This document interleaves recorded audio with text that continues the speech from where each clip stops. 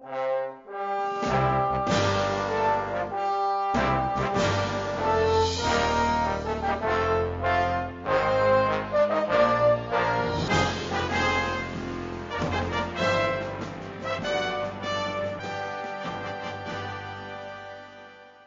far back as 1920, I conceived the idea and the possibility of when the causative agent of malignancy, so-called cancer, would be discovered and found and proven that it would be caused by a microorganism. Of course, reception that I received that far back from the medical profession and scientists was nil, but I kept at the work and I succeeded in eventually isolating a virus. First, I began sectioning tissues of every known type of malignancy. I sectioned over 20,000 of those, cut them down with a special microtome to very thin. Some of them were only a micron in thickness. I studied those under the microscope, and I eventually built my first high-powered microscope for the purpose of analyzing and checking those sections.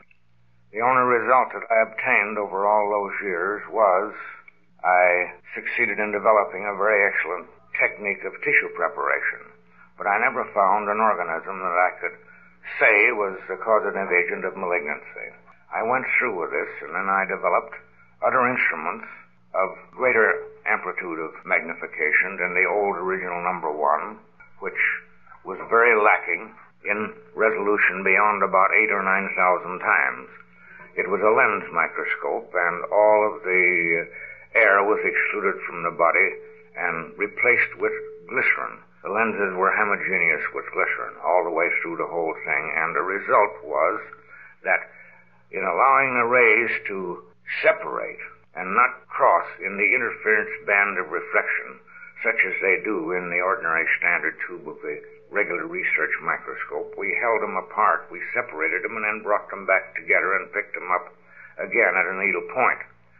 But, as I say, the resolution of this instrument beyond about anywhere from 9,000 to 10,000 times dropped off decidedly rapidly. We could go up on some occasions, on some preparations, up to 17,000 times, but we didn't consider the resolution anything out of the ordinary beyond about 8,000 or 9,000 or 10,000 times, depending entirely upon the specimen we were examining. With the results that those tissues gained us absolutely nothing. And as I say, I built other microscopes beyond this one. But that instrument we used up until 1931. With that instrument, Arthur Kendall and I, working jointly in the Pasadena General Hospital, succeeded in isolating what we classify the first filterable form of bacteria ever seen. It was isolated from the Bacillus typhosus from cultures that Dr. Kendall brought from his laboratory in Northwestern University in Chicago. And we succeeded definitely in isolating a filterable form of that bacteria. Now, these filterable forms are very minute in size. The smallest of all is the one from the BX, which we isolate from cancer. We have never made a positive claim that that is the causative agent of cancer. But that is the smallest, and is less than a 1/20th of a micron in dimension and highly motile. We succeeded in isolating this organism, this BX, using a Kendall media. It's known as Kendall media. It's made of a desiccated pig intestine, dehydrated down where it requires about 10 gallons of the original raw gut when it's desiccated, and run through the extractor and dehydrated to make about 1 pound of the original material. Now that is placed in a tube. We use about 4 grams, and then we use 10 to 20 cc's of a tyrode solution. It's a chemical series of salts. Now that is what Kendall used for the isolation or bringing out this Bacillus typhosus in the filterable state, which is published in the Californian Western Medicine in 1931, our joint report on that. Now, these organisms, again, before we go farther, They cannot be stained with the aniline or acid dye stains that's used in the ordinary technique and method of staining tissue sections or even bacteria. Now, those organisms are so minute and so delicate that they have to be stained with a frequency of light. Now, after we built our first high-powered microscope, we had to build an illuminant unit to be able to see these different types of organisms and different types of tissue also.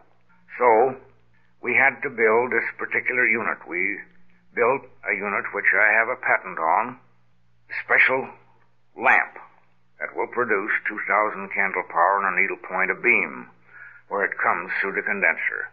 But between this source of illumination and the so-called substage condenser, we have a pair. On the universal microscope we have 4, but we use a pair of rotating wedge-shaped quartz prism. They're circular and they're wedge-shaped. And by rotating those, we bend the beam of light, that's what we term the neutral or core beam of the illuminant unit, at different angles of incidence, so that it strikes the object under examination at different angles of refraction. There we see these particles at a different refractive index, and every one of them is entirely different. For instance, we find that the Bacillus typhosus, in its filtrable state, is a beautiful turquoise blue body. We see them swimming through the field. They're highly motile. And incidentally, if the organism, the bacteria, is a motile bacteria, in most instances the virus will be motile or highly motile, and vice versa. So we see these beautiful turquoise blue bodies swimming through the field. With that, we can differentiate.